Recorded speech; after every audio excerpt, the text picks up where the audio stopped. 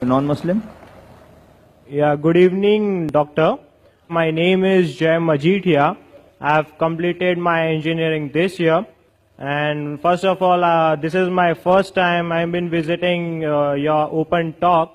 And it was really appreciable, the knowledge of all the scripts you have and the confidence you have, and a lot of Muslim supporters which really follow you. Now, my question to you is a bit political. Now, I would like to ask you, doctor, do you advise all the Muslims to follow the principles of Mahatma Gandhi, like example of non-violence satyagraha, which he fought for us to get an independence from Britishers? As I believe and I respect all the holy books like Quran, Gita, Bible. Apart from that, in today's world, I feel I am more an Indian. So, would you advise Muslims to follow principles of Mahatma Gandhi like non-violence, satyagraha, or any of the principles of Mahatma Gandhi? With us the question that do I suggest the Muslims to follow the principles of Mahatma Gandhi, then he changed it to any principle of Mahatma Gandhi, that is non-violence and satyagraha. Whichever... Sorry to interrupt, doctor. Or any of the principles of Mahatma Gandhi. I got your question. Starting you said the principles, meaning all the principles, then you said any principle, I'll give answer to both.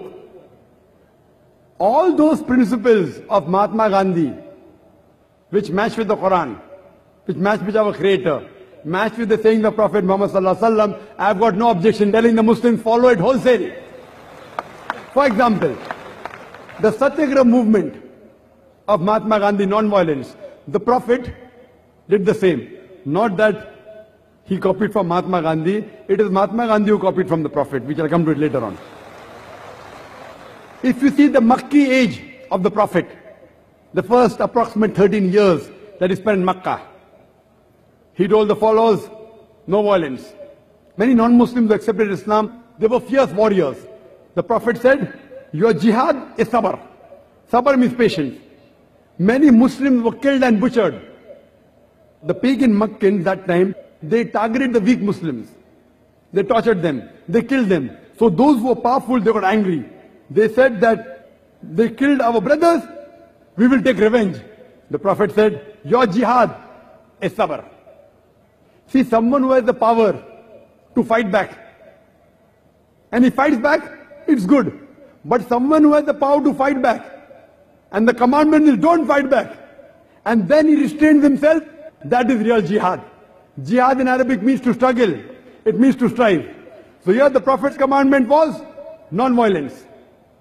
They went on the streets only saying that we bear witness that there is no God but Allah and Prophet Muhammad, peace be upon him, the messenger of Allah. People stoned them, they did not retaliate. People abused them, they did not retaliate. The Prophet went to Taif, people stoned him, he didn't retaliate. So this is one of the strategies, but not the only strategy. So do you want to complete the answer? No, sir. After Dr. Zakir completes your question, we'll allow you to ask. You will have to have some patience, brother. Okay, sir. You have asked a question, I have to give the reply. So this part of Mahatma Gandhi, of non-violence, depending on situation. But now if you tell the Indian government, you know the person is robbing, non-violence, don't arrest him. The person is raping, non-violence, don't arrest him. The Indian government will agree. Every country has a police force. This force is meant to let peace prevail in that country. So sometimes they use force against the criminal to let peace prevail. You can't tell the government, can't tell the police commissioner of Bombay that see, Mahatma Gandhi said non-violence, so if a person is robbing, let him rob, only do shiksha, but don't rob. Suppose they come and rape your sister, he will say, okay, don't rape, non-violence. So non-violence is the best. In Islam, there is something like zulm. Zulm, in Arabic, the best translation of zulm can be oppression. And a person who does oppression is called as a zalim person. And who is more zalim than a person who can stop the oppression and does not stop the oppression? The Prophet Muhammad said, in the hadith of Sahih Muslim, that if you see an evil, you stop it with your hand. If you cannot stop it with the hand, then stop it with the tongue. If you cannot stop it with the tongue, then curse in your heart. And if you curse in your heart, you are the lowest level of mu'min, you are the lowest level of Muslim. Suppose you see a rape taking place. Mahatma Gandhi said, oh, don't rape, don't rape. The best is if you have the power to stop, stop it with your hand. She may not be your sister. She may not be your mother. If you see someone raping, if you can stop it with your hand, you stop it with your hand. If you cannot, if you are weak, if you don't have the power, at least say, oh, bhai sahab, rape mat karo, balatkar mat karo. Dear brother, don't rape, at least with the tongue. If you think, if I say with my tongue also he'll kill me, at least curse in your heart. So depending upon the situation, the strategy keeps on changing. When Prophet went to Medina, there he was peaceful. He did Sulh Hudaybiyah. He signed a contract between the pagan, the unbeliever, and the Muslim. They broke the contract. When they come for war, then the Almighty God said, when they come for war, don't get scared, fight. Kill them. So depending upon the situation, and according to the people, historians, Michael H. Hart, he wrote a book of the 100 most influential people in human history. Number 1, he gave to Prophet Muhammad, peace be upon him. But I'm not mentioning him for that. Among the important misses was Mahatma Gandhi. Michael H. Hart, a famous historian, after mentioning the 100 most influential people in history, he mentioned the important misses. And in that, he mentioned Mahatma Gandhi. And he says, the Satyagraha movement of Mahatma Gandhi, which was one of the important movements which let the Britishers go back. But what he said, even if this movement wasn't there, yet India would have got independence. According to the famous historian, Michael H. Hart.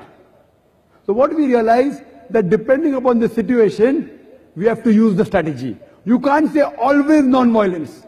Sometimes violence will have to be used to let peace prevail. Like how you have police in every country, in every state. So anyone who goes beyond the limits, who rapes, who robs, who harms other people, that time, as a last resort, like the country says the police can use force, similarly Islam says, as a last resort, as a last alternative, sometimes force can be used to let peace prevail. Hope that answers the question. If you have any other question, you're most welcome, brother. No, sir, I'm convinced with it, and thanks for the That's answer. the reason I said, don't interrupt me. Alhamdulillah. It's my profession. I'm in the field. If I give the complete answer, people are convinced. I start the answer, people want to object. When you are putting your hand up, your mind is going on the question, you aren't paying attention on my answer. So when you listen with an open mind, inshallah, I will answer your question. If not, inshallah, I will give you a second opportunity. Okay, and I would also like to advise all the Muslim people over here, you have a great scholar like Dr. Naik, so please follow Muslims 100%, as there are some doubts like people do not follow it 100%, so I hope all the Muslims will follow the Muslim religion 100% and make India proud. Thank you. Thank you very much, brother.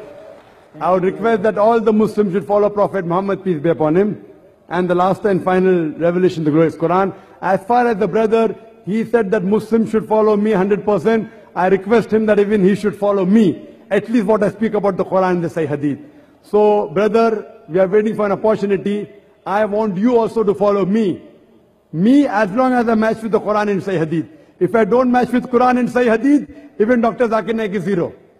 Zakir Naik has got no value. What I say, if it matches with the last and final commandment, the glorious Quran, and last and final messenger, Prophet Muhammad, peace be upon him, you follow me. I request you, even you should follow me, what I speak about the Quran and the Sahih Hadith.